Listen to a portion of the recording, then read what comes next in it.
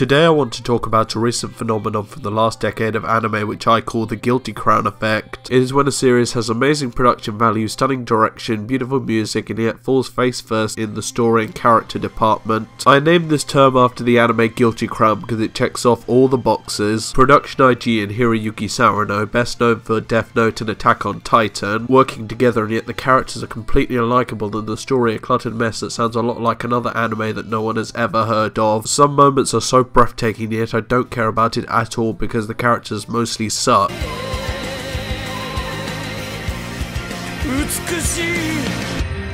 Another perfect example of the Guilty Crown effect is Akame ga Kill, one of my least favourite anime of all time, even though it has my favourite composer Taku Iwasaki in the production studio White Fox. It sucked due to being adapted from what I believe to be a not very good manga before anyone says the original ending is why the anime adaptation sucked. Same problem as Guilty Crown, very few likeable characters and the story isn't the next Full Metal Alchemist. It can work both ways from manga adaptations to anime originals. The first openings were better than the rest of the two shows put together. Also, why the hell are we focusing on the boring protagonist archetype instead of Akame herself? That is something else about the Guilty Crown effect. Our protagonists are usually boring assholes who just spend most of the series being handed power-ups instead of doing something. Supporting casts exist to dump exposition or fight, while the main female lead will have a consistently better design than the main character. There are some series that could get away with just being good enough, like Kabaneri of the Iron Fortress. Its script wasn't perfect, but held the series up to a point of enjoyability. The longer a series is, the more material a script needs to work in the end. It doesn't even work with the rule of cool when the writing is this level of bad. So the answer to this phenomenon is, no matter how much production polish a series has, a bad script can let a series down massively. If you like this video, please give it a like, subscribe, and hit that notification button for more content from yours truly. Also, follow me on Twitter through the link in the description. Cheers for watching. I'm going to get some Rocky Road.